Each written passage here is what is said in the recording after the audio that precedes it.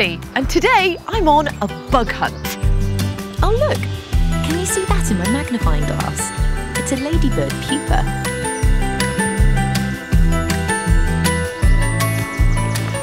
I've got something already. Can you guess what it is?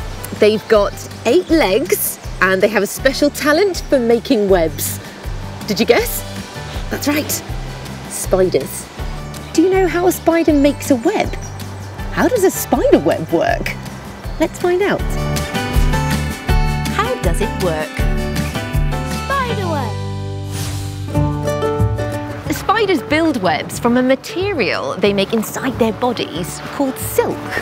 But spiders don't just use silk to make webs. They use it for lots of things, like climbing to get places, wrapping up their eggs to keep them safe, and trapping insects, like flies. This is Warren, and Warren's a spider expert. He's got some different spiders and they all make different types of web. This is a jumping spider. And they're called jumping spiders because they jump. And they build webs like little tents over themselves that shelter them from the rain. But look at her lovely little face.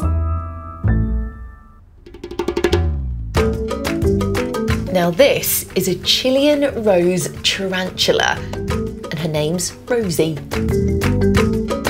Oh, she's very soft and tickly. We don't have tarantulas in the UK. Warren keeps Rosie as a pet. They build nests in burrows underground. And they use their spider silk to make them all cosy inside. And here we have a garden spider. And they make these brilliant round-shaped webs. We call them orb webs, and they use them to catch flying insects. To find out how a garden spider spins an orb web, I think we should take a closer look. Inside the spider's body is a gland that makes liquid silk. When the liquid silk shoots out quickly, the spider pulls it with its legs, and it turns hard, making a silk thread. The silk thread attaches to a branch. This is called the bridge line. The spider travels up and down, releasing more silk. The last thread drops down in the middle to make a V shape. Then, the spider drops it down to a twig below, making a shape like the letter Y. These are called the scaffolding threads. Next, the spider makes the threads that come out from the middle, called the radial threads. Then, the spider makes the spiral shape, starting from the middle, working upwards. When the shape is right, the spider makes sticky silk droplets to catch flies and drops it on the web. Then, the spider waits. When the web wobbles, the spider feels a tug on the thread. It pops out and wraps up the fly in silk to eat later. Spiders are amazing, aren't they? It takes a spider about an hour to build a web, and they can make one every day. Well, I set up one of my special cameras and filmed a time-lapse. And a time-lapse means we can film something that happened really slowly, but when we watch it back, it happens much quicker, like this. Look, the spider's building the radial threads. And now she's spinning the spiral threads. I hope she's not getting dizzy. Can you see the liquid silk coming out of the spider? It turns into a hard thread as the spider pulls it with its legs. All she has to do now is wait to catch lunch on her sticky web. Great job, little spider. The orb web is a brilliant structure. I'm going to try and make an orb web myself, using string. First up, the super strong bridge line. Then the spider will move along this line till it feels balanced in the middle and drop a vertical line downwards. The spider then attaches the line to the floor before adding threads to make the web stronger, and then spinning the radial threads. Those are the threads that look a little bit like the spokes of a bicycle wheel. It's definitely a fiddly job. And lastly, the spiral. This is the bit that turns the web into a fly-catching net. Let's go.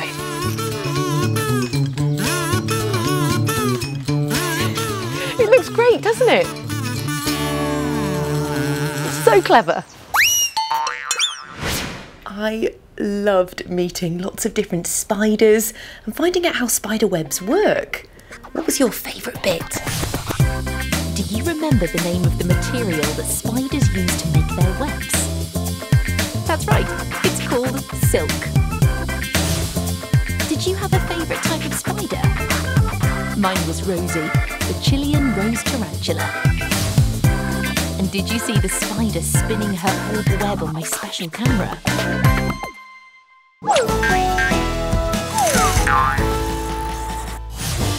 It's really fun to hunt for bugs and spiders in the garden, but I also like to water the plants, and for that, I use a watering can.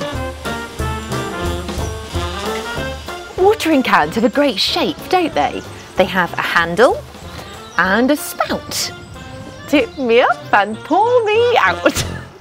But do you know how a watering can's made? Let's find out. How is it made? Watering can. To find out how watering cans are made, I've come to a watering can factory. Watering cans start out as a big flat sheet of metal called galvanised steel.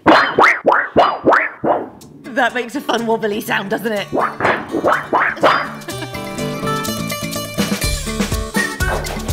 The first job is to cut the big sheet of metal into the right size pieces to make our can, and it goes through a machine called a guillotine.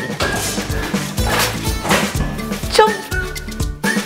And the pieces it cuts out are called blanks. There we are. Look at all the different shapes. This piece is a circle, and this bit looks like it could be a mask. But how do all these flat pieces of metal come together to make a watering can like this? Oh, yeah. Now, what part of the watering can do you think the mask-shaped piece is going to make? The top part. It's called the neck. First, the metal is pressed and bent around 2 blocks into an oval shape. The oval-shaped piece fits into the oval-shaped hole, but still loose. So a hand press presses the 2 pieces together.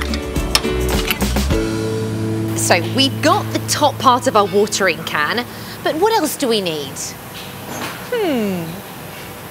That's right, we need a handle. The handle is made on this clever machine called a power press. 1, 2, 3. Then it's bent into shape. So we have a handle, but what else do we need? That's right, a spout. Vicky makes the spout by bending a piece of flat metal into a tube. We have a spout, but it's too straight. It needs bending.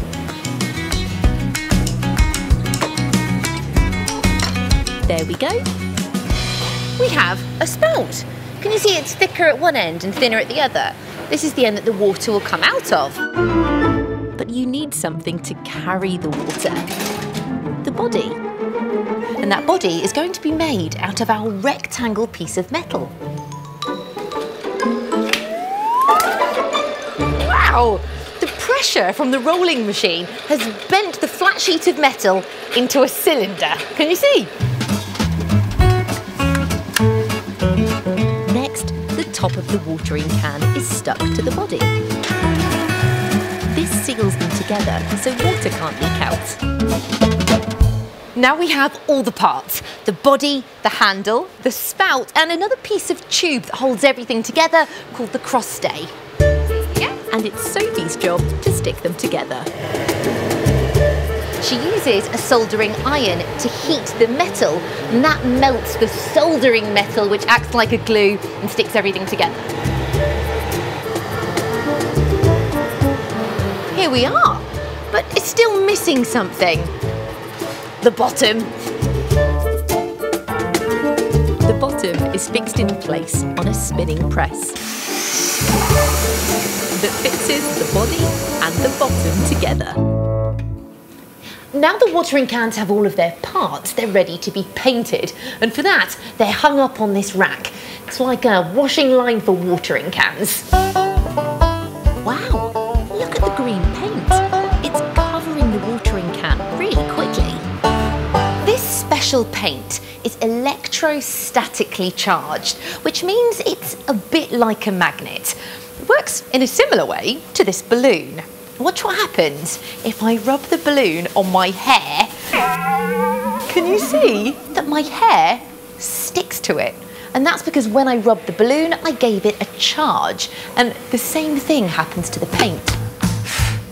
So we can see it in action for ourselves. I'm going to use one of my special slow motion cameras, which means when we watch it back, it will appear much slower. Okay, let's go, Mark.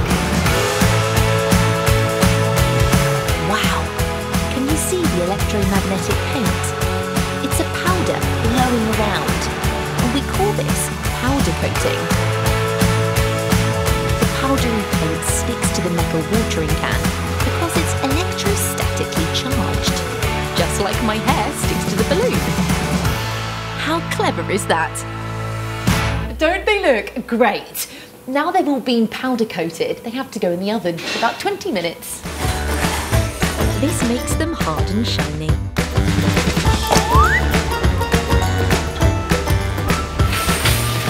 These look fantastic. They just need one last finishing touch. This part is called the rose. It goes on the end of the spout and it has lots of holes in it. So when the water comes out, it looks like it's raining. There we go, ready to water some plants. What did you like most about seeing how watering cans are made? Do you remember the name of the top of the watering can? That's right, it's the neck. Did you hear the sound the wobbly metal made? And did you see the electromagnetic paint stick to the watering can on a special camera?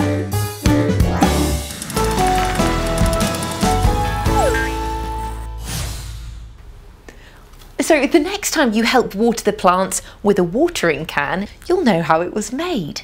And if you see a spider, you'll know how it uses silk to spin a web. I'll see you next time.